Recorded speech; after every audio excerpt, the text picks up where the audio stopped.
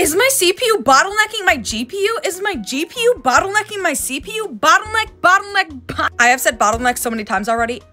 It doesn't sound like a word anymore. I'm sick of using the word bottlenecking. For the rest of the video, we're using BNing. A BN. Okay.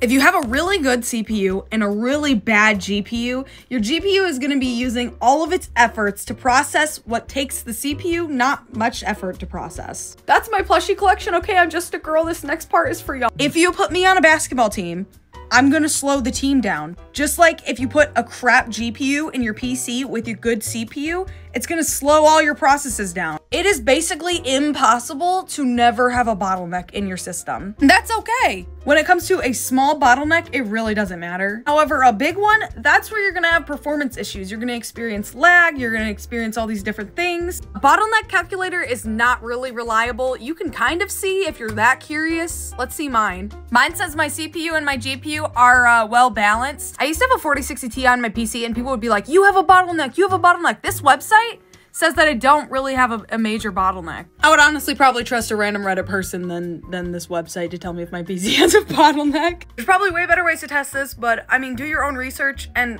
bottlenecks are always gonna occur.